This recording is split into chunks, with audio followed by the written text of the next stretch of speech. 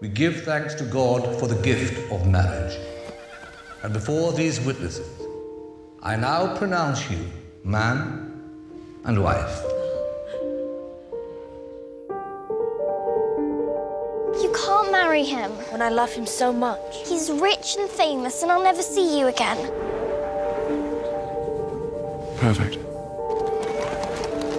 Welcome home. Congratulations. Welcome to the family. Well, I shall go and help John. You cannot help him with his work. You have married no ordinary man. This was purchased in celebration of your nuptials. John's writing has made painting so celebrated. Charles was just telling us about the excellent response to John's new book. The reaction's been overwhelming. It's been called the greatest teacher of our day.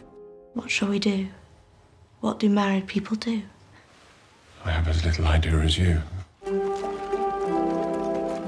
How do you do? I'm Mrs. John Ruskin. I know who you are. But who are you when you are not Mrs. John Ruskin? I keep thinking I've made a terrible mistake. It is just the married life. She's not happy. No more were you at the beginning. Good heavens, you make them sound like dragons in a fairy tale.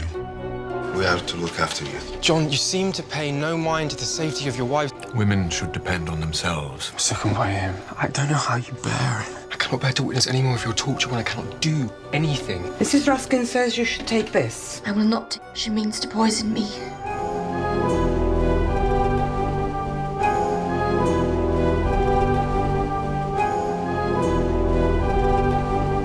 Do not push me any further, Euphemia. You forget where you are. You forget who you are. I am his wife.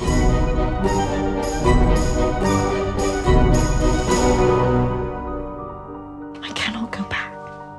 I cannot go back.